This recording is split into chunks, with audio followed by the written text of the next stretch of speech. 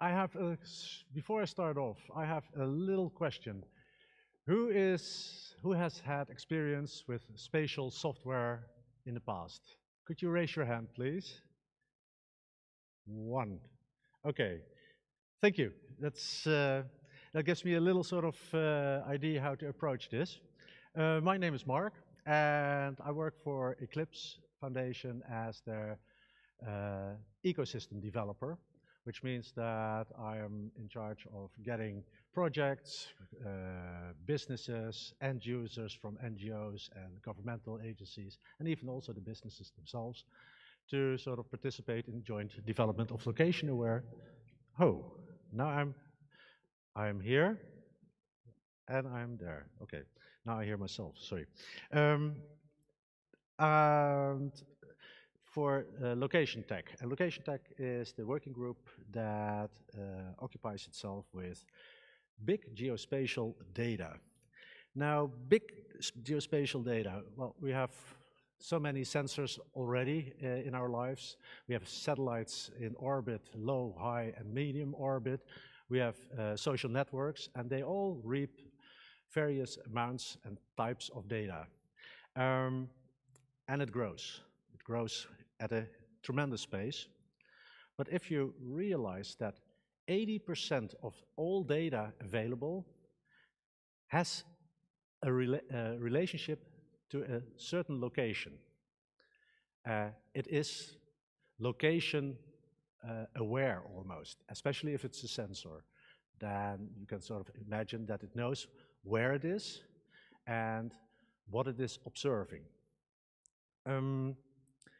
With an 80-20 rule, you could say, okay, 80% of all data has a geospatial component.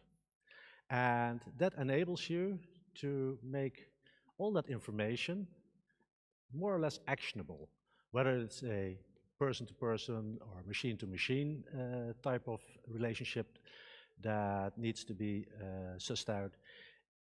You can actually, with the use of geospatial data, make it almost comprehensible to the layman.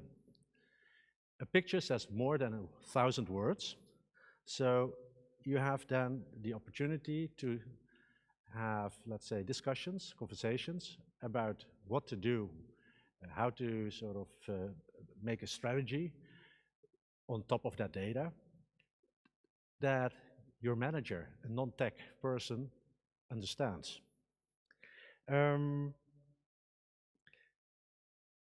There are several V's, they're called applicable to big data. Sometimes there are 4, sometimes there are 7. I took the 7 because that gave me the most room to talk about the geospatial component of it. First, volume.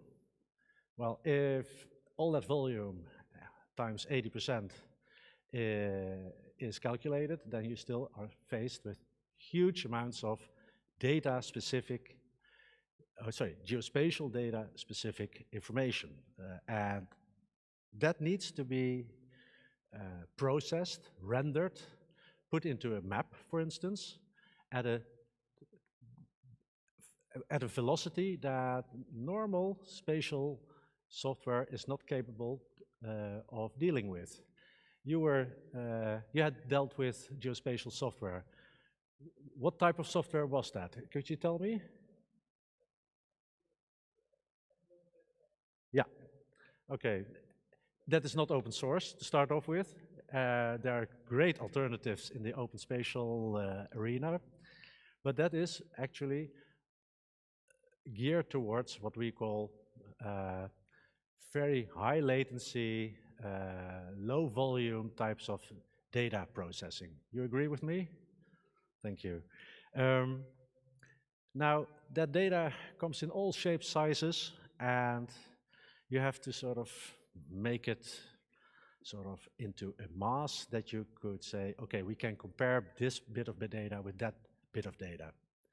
Now, the only way to do that, I think, is by finding a common denominator for that whole bunch of, what is it?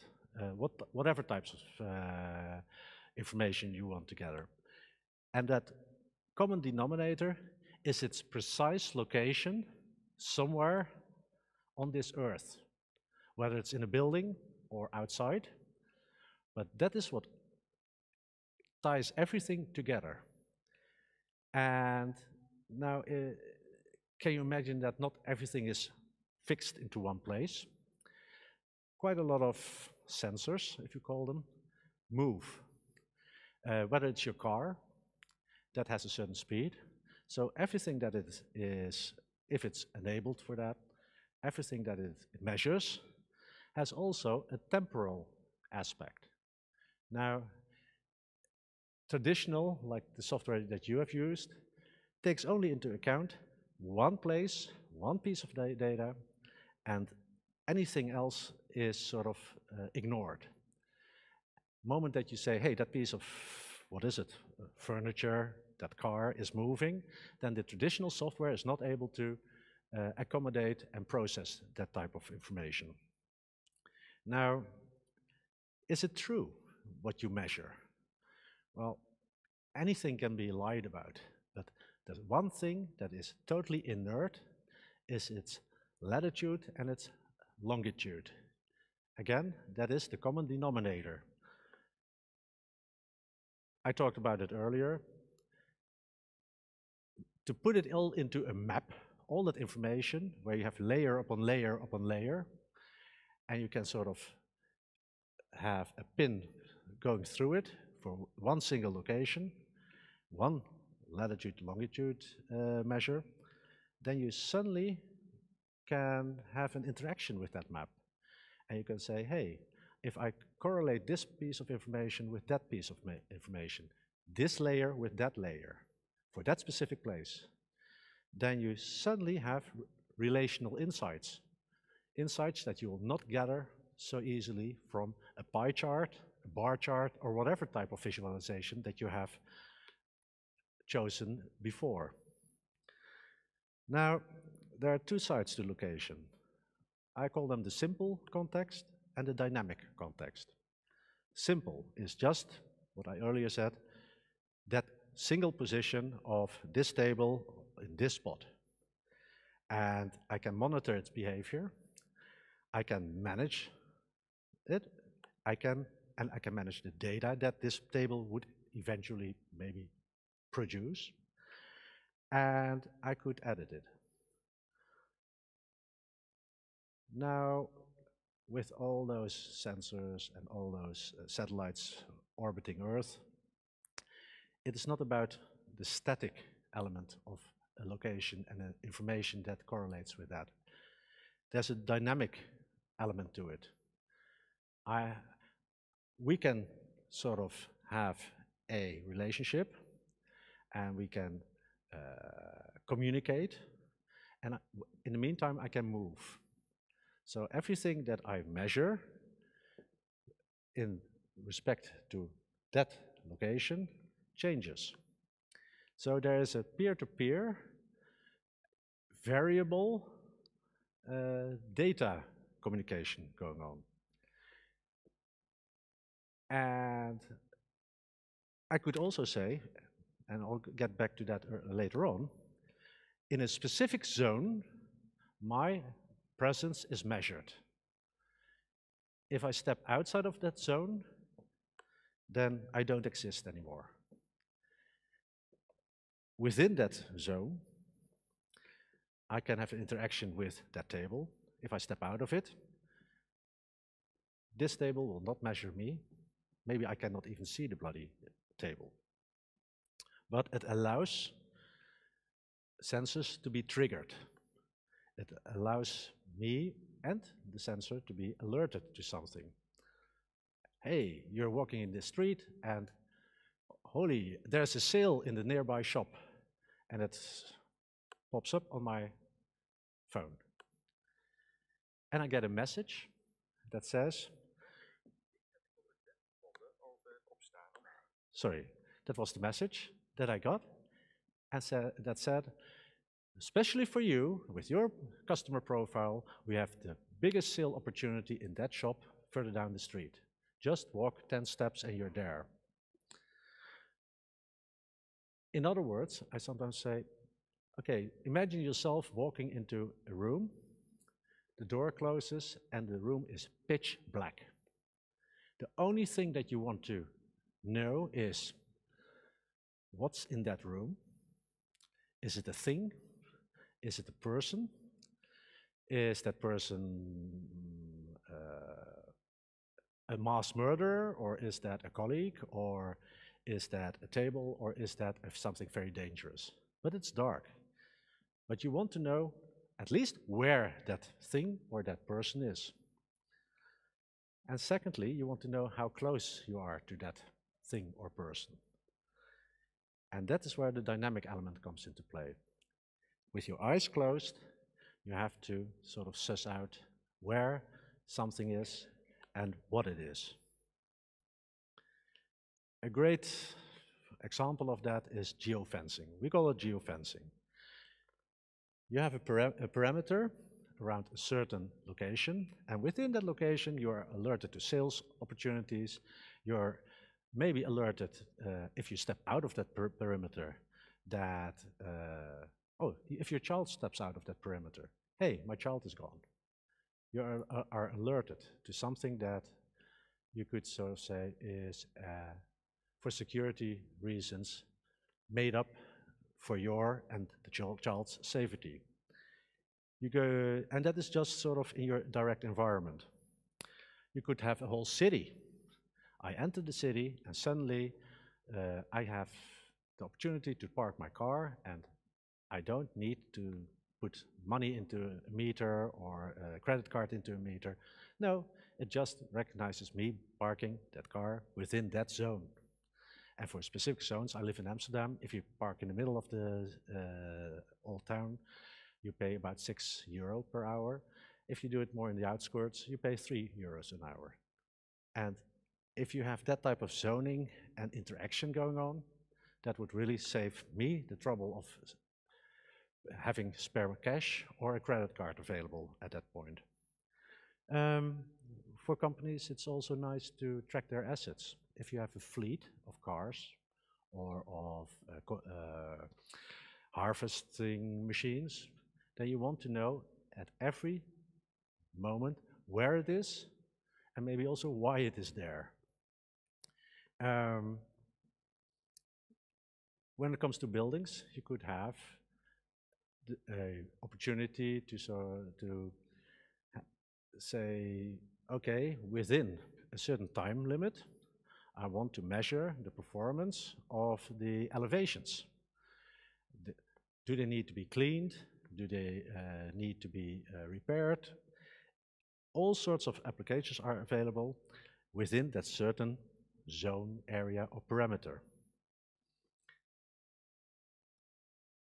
Now, LocationTech, we call it the home of big geospatial data. And as an industry working group for Eclipse, we work on in a collaborative environment on specific projects. I'll get back to the projects later on.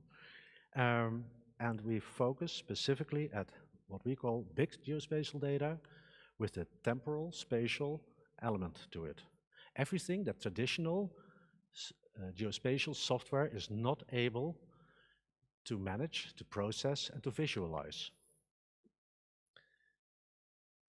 We have a steering committee, and it consists of the usual suspects.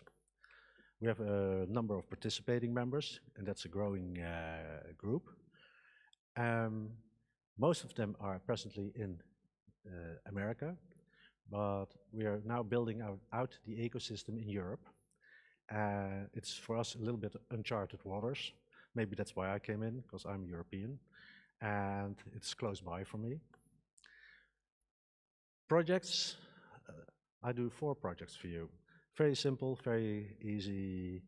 And GeoMesa is a collection of libraries that is able to manage huge amounts of data, geospatial vector data.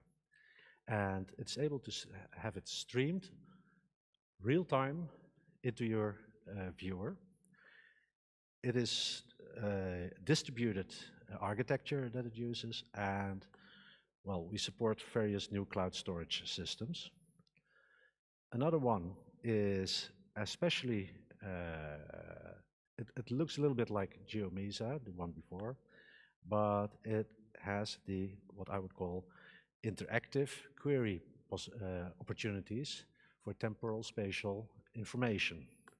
And it is specifically geared towards visualization in other open spatial software tools, like GeoServer. The third one is GeoTrellis, and there it is all about speed, speed, and more speed. It allows for a distributed computation and rapid processing of geospatial data wherever it comes from. GeoGig is, well, it is a little rip-off of what GitHub normally does. It is specifically engineered, developed, and designed to incorporate geospatial data. And thereby you can track changes over time. You can roll back the picture, you can move forward the picture, and thereby you can have a storyline. You can actually show trends over time. Those four are only a handful out of the rest of our projects. However, we are building now a comprehensive suite where hopefully in a couple of years we are able to accommodate all spatial needs, requirements that will be put upon us due to sensor developments, satellites that will go off into the skies, more social network applications. If you want to have some more information on us, then you can find us walking around here in the on the venue. We are having a big conference in St. Louis upcoming May, and for whoever has the time and the budget to go, please take your time and go to, at the 14th of May to St. Louis, where we'll showcase all the developments within the working group, with the projects, and hopefully have by that time some more projects in. You can find more information on our website, Twitter, the usual channels. Thea Aldrich is sitting there. I'm Mark, and Paul is walking around somewhere in the hallway. If you have questions, please, I'm sort of looking at you, please state your question, and I hopefully, because we have some minutes left over, I can answer those questions. Nope. Okay, then thank you for your attendance, and hopefully we'll meet later on. Thank you.